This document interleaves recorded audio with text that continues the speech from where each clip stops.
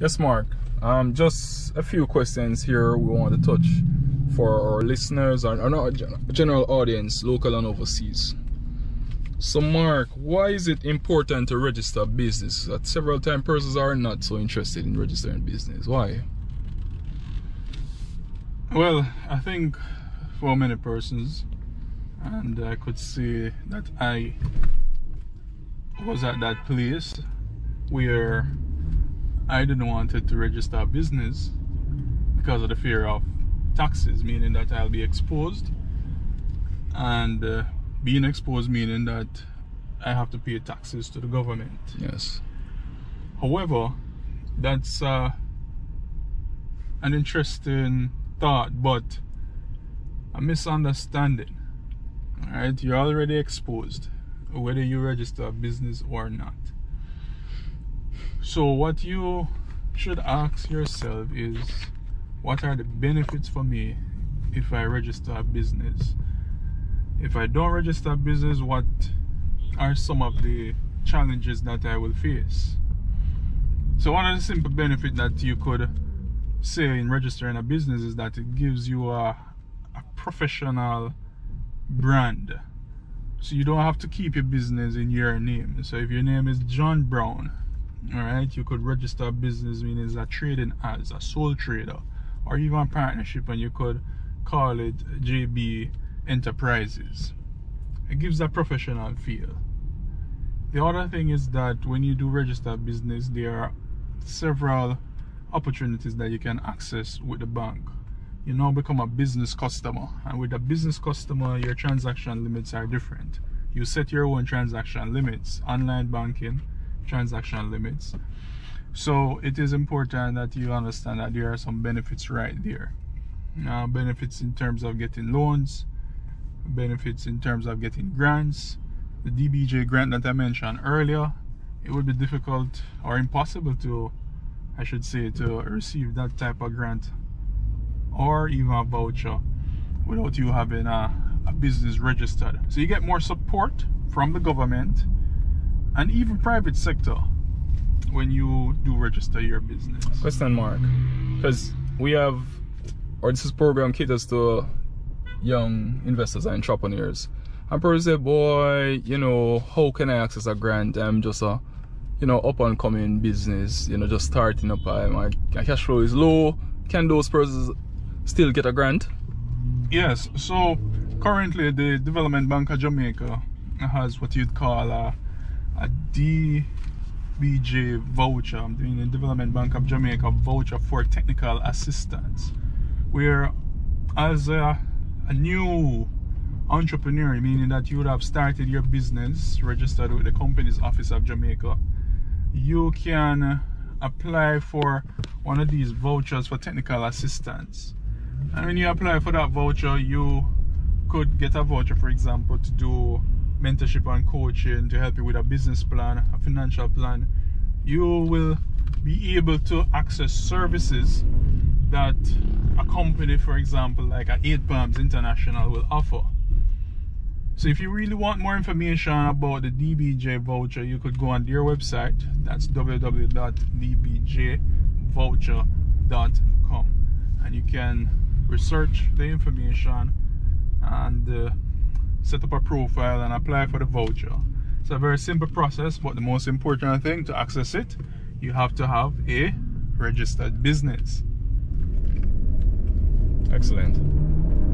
The other area is a sensitive area for us as Jamaicans and persons doing business all over. Why is it important to file tax or pay taxes in a business?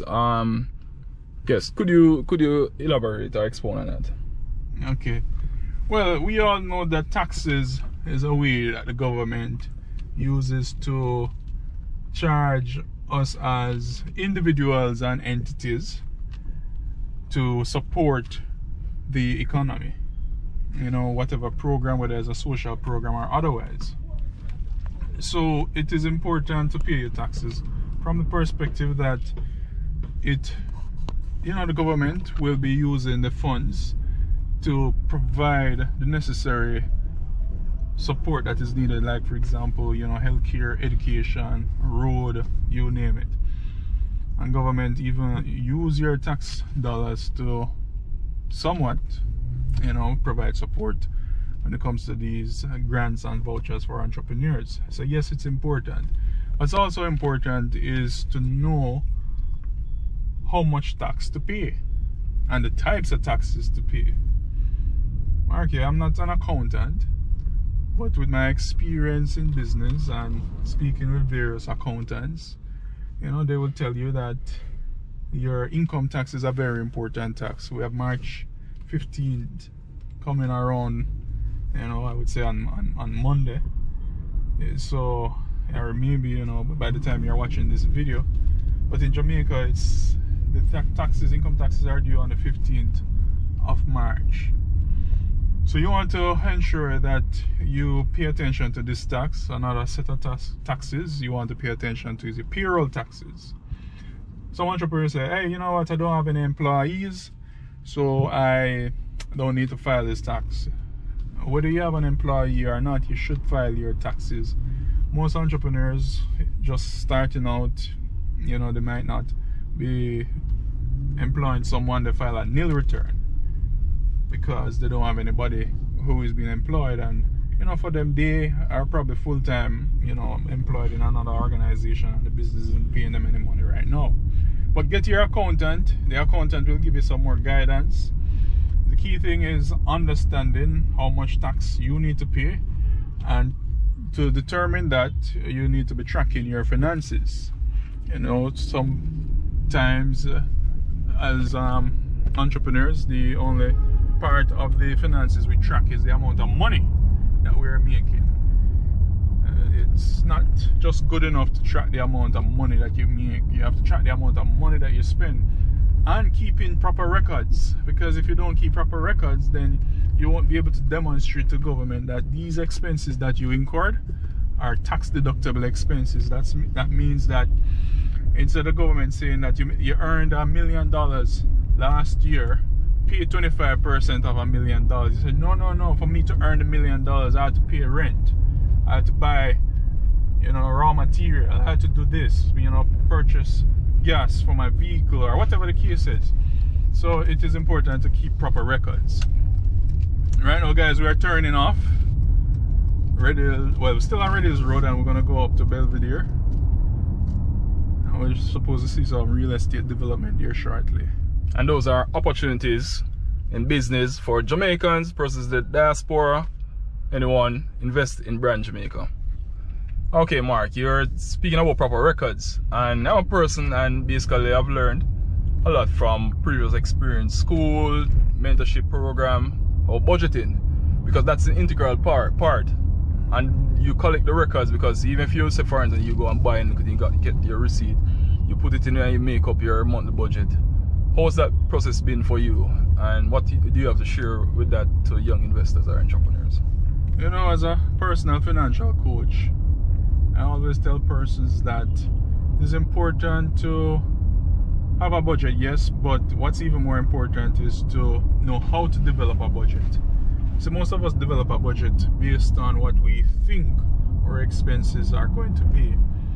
But in the corporate world, a budget is developed based on the actual historical data of expenses. So the company's accountant will be tracking the regular expenses of the business, and they will be able to develop a budget based on that. As individuals, we need to do the same thing. You see, if we don't track our expenses, then it's going to be difficult for us to create a proper budget, a budget that matches reality, close to being accurate, something that you can really follow. The big challenge for many of us is that we create the budget and we just can't follow the budget because it's far from what reality is. We're spending far more than what we would love to spend. You know, most persons create a budget with an intention to spend that amount of money, but not necessarily what they would normally spend on a regular basis for food, you know, for transportation, whatever it is. So it is important, yes, to have a budget, but more importantly is to know that you need to track your money. Very good. Or what is your greatest achievement as a young man? Well, my greatest achievement is the day when I found out that my son was born, and he never had any challenges, you know, and even up till today he's very healthy, and for me it is my greatest achievement. I will not have another son like that, you know, with same, you know, personality traits, same type of features. So to me it's important, you know. I'm not gonna say money or, you know, a type of house or a motor vehicle, because those things, you know, yeah, they are important, but right now that's not my driving force right now. You know, I'm being driven by other things.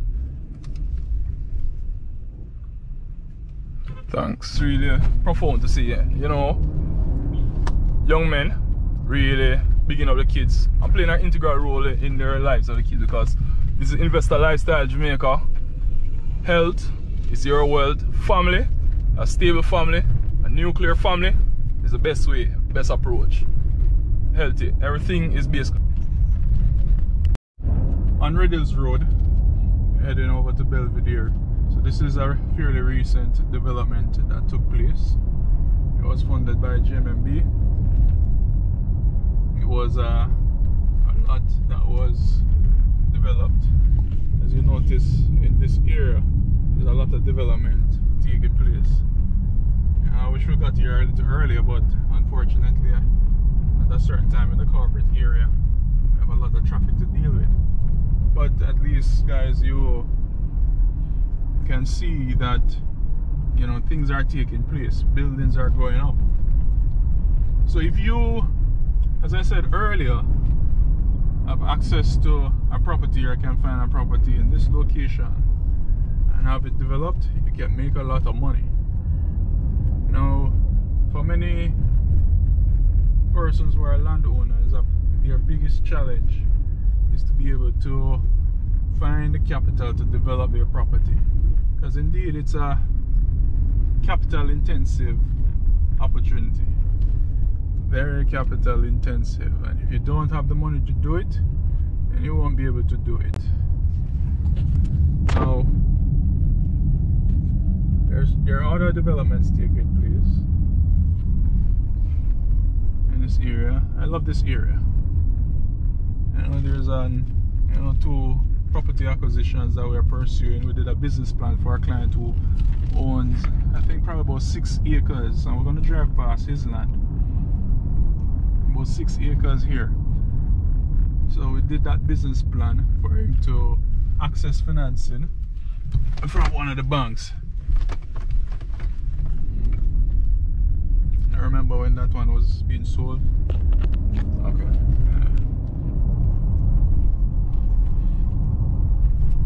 So on the right, starting the next few meters on our right, all of this land belongs to the client. So what we are doing, we're working on this beautiful project. There's a little hotel, but it's broken down. You know, that's a part of his property. And we're going to develop the entire stretch right here. Some beautiful residential housing developments. It's because I haven't spoken to him. I don't want to give much details about, you know, the development that he's pursuing. But we have this opportunity, which is a beautiful opportunity in the Belvedere area. And of course, there are other acquisitions that we are pursuing.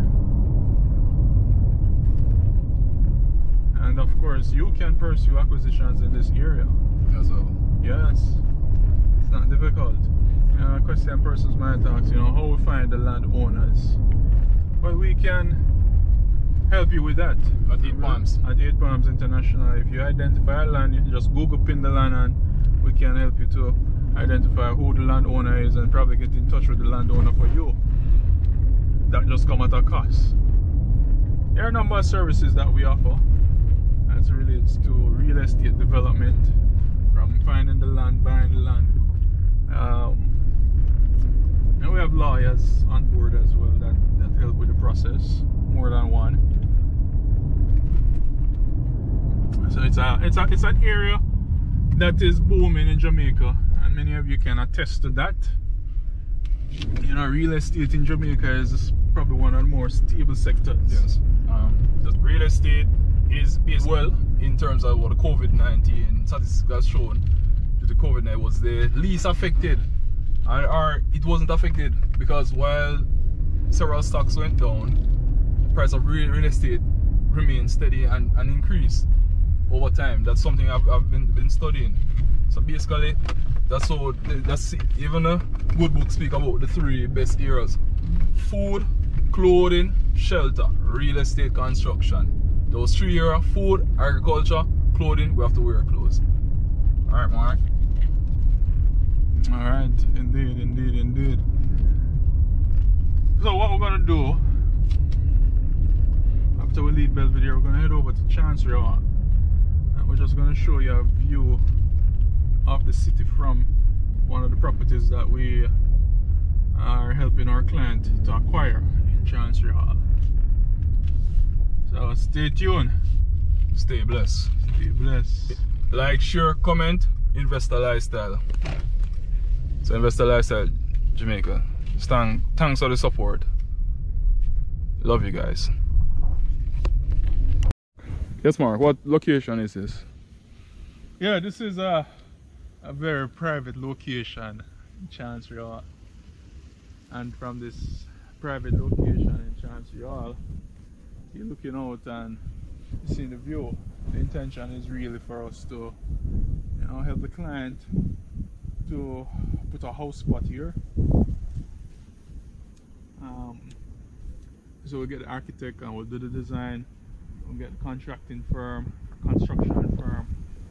and we will build whatever the architect would have designed. Now just imagine you put a lovely house on this plot. Just look at the view. Beautiful. What's the size of this the acreage? Well, the size of this is, I would estimate it about 3/4 of an acre.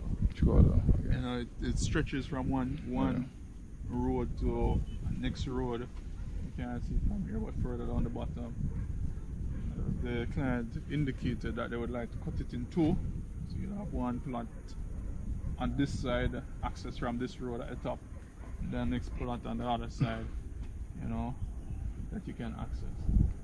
Now, it's a very cool environment, peaceful, calm, serene. Once you're up here, you'll stay up here for as long as possible. Sometimes, you know, I like to come here and just to reflect And meditate. think about the plans ahead.